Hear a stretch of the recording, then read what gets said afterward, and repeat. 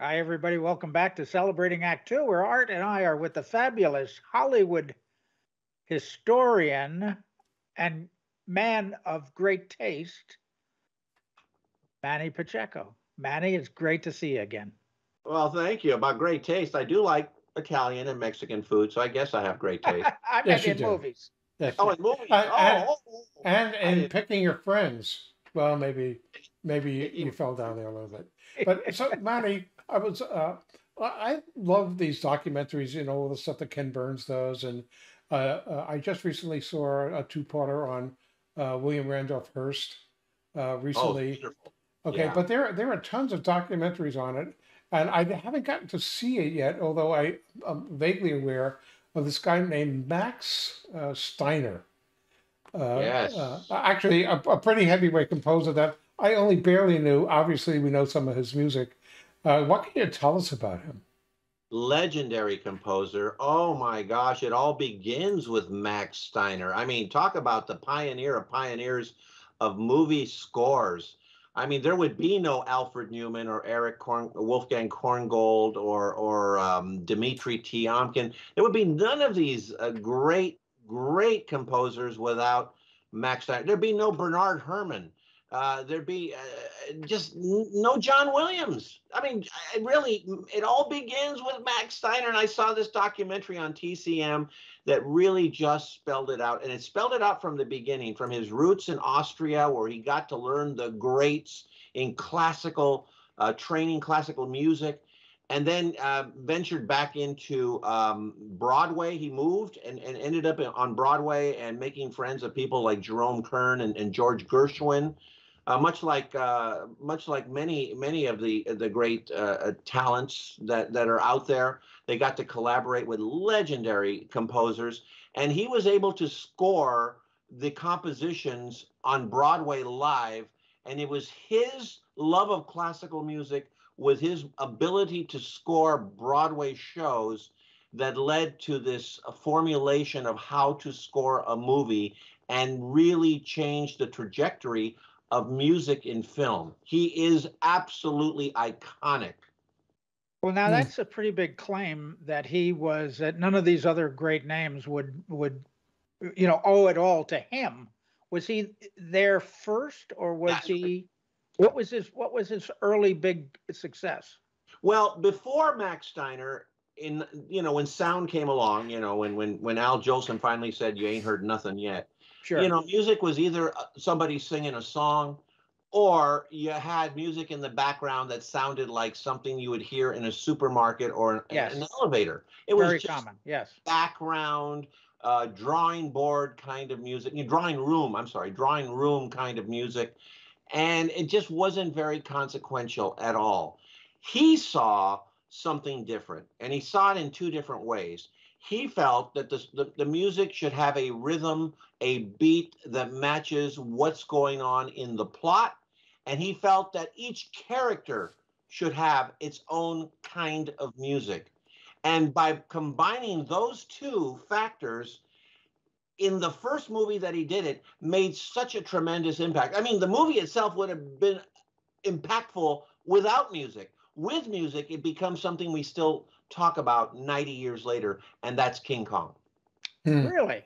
Yeah, King Kong was the game changer. It was the movie that really spelled out how each character could have their own. I mean, really, Fay Ray had her own music.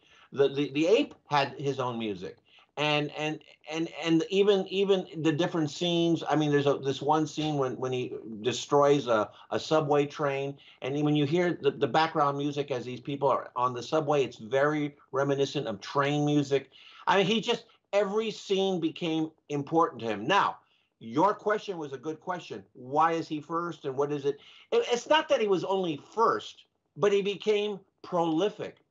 He would do literally hundreds, I mean, maybe close to thousands of films, many times working at two or three or four or six at a time, and Wow. all extraordinarily memorable. Okay, Yeah. but King Kong, you say was the first, but it certainly what he did in King Kong still is not as memorable to most human beings in the movie Right. world as Gone with the Wind. Yes, and he did do Gone with the Wind. Let me tell you a couple of things about that. That was after a long collaboration with David O. Selznick, who was known very much for getting in the way of his performers, his artisans, and offering his opinions. I mean, he had a long collaboration with RKO and David O. Selznick, I mean, for years and years and years. And once he got in the way just a little bit too much, he moved over to Warner Brothers. So I will tell you that the sound of RKO and Warner Brothers of the 1930s and the sound of David O. Selznick's productions all have that similar ring of classical music, impactful classical music that resonates through the entire film. And with Gone with the Wind, if I told you that he was working on 2 other movies for Warner Brothers at the same time, would you believe me? Because that's the truth. He Wow. was working on 3 movies while he was working on Gone with the Wind for Selznick and 2 other Warner Brothers, because Warner Brothers would not let him out of their contract. And if he was assigned something, he had to do it. And he took it on. He took it on. And he had to find a sound for Gerald O'Hara, the father of Katie Scarlett Right. O'Hara. Right. He had to have Vivian Leigh had to have her own sound.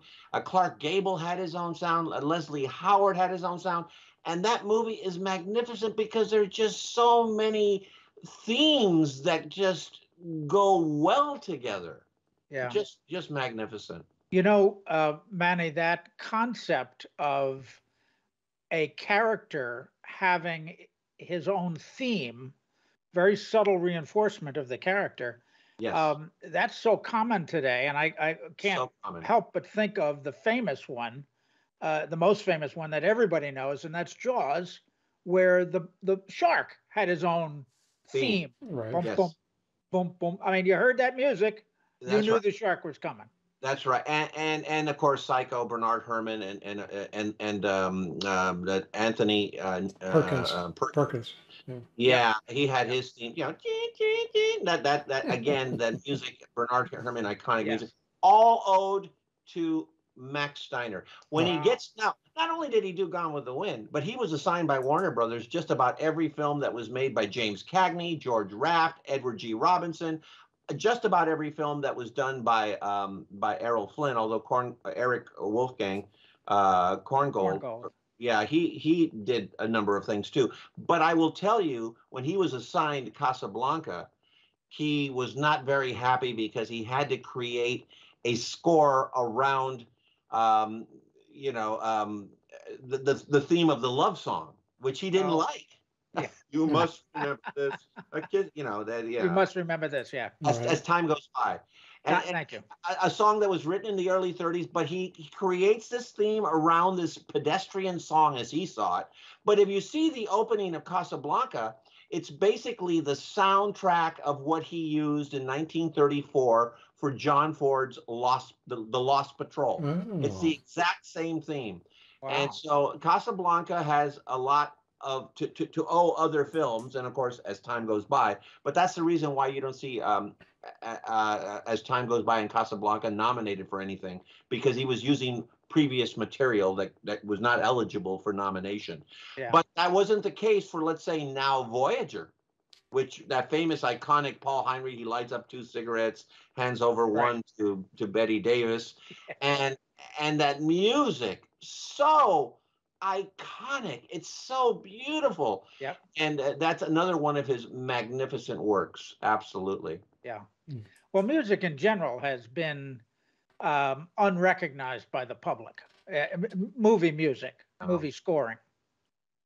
Even today in the Oscars, what seems to get the attention is the song, best song, which is just a pop song tacked on to get an award. It's the scoring for the movie that really makes the emotional value of the movie worthwhile. And so would you say there's a direct line between a Steiner and, let's say, John Williams? Absolutely. I mean, I just can't imagine what the movie would have been like, The Social Network, without that fabulous music that drives that motion picture. I mean, you could just name any. I mean, how about Bridge on the River Kwai, or even the Alamo with Dmitri Tiomkin's use of adaptation of previously used material. I just don't see how these films, I mean, Dr. Zhivago, I mean, and the music, you know, Laura's theme. No, there's so many great songs, and it just goes back to Steiner. And he worked, and his eyesight was failing by the early 1950s, and he worked into the 1960s. I mean, it's hard to believe that here's a man who is known for King Kong and Gone with the Wind, and yet created the sound for A Summer Place. And the theme from A Summer Place is another one of those great iconic sounds. Sure. And of course, it was popularized because it was adapted by Percy Faith in his arrangements. But the arrangement of Percy Faith is nothing like the sound that was created by Max Steiner. And really, that movie is driven by just a remarkable score. Yeah. Well, so there. Great look at Max Steiner. And you know what? I think if people go and search for Max Steiner TCM, they'll probably be able to find some place to see a much fuller documentary on him, and just enjoy what you see. Another one of those professionals who oftentimes works, it's below the line, but just is part of the beat. Literally so, of why movies are as good as they are and received as well, because it's just part of the fabric that is unseen, but without it, something would be missing. And absolutely, and that's the reason why I even created Forgotten Hollywood at all, because of folks like Max Steiner, who should never, ever be forgotten. Thank you, Manny. Thank you. For more on Celebrating Act Two, visit our webpage, follow us on Facebook, subscribe to us on YouTube, and tell your friends. Celebrating Act Two is the user manual for the second half of your life.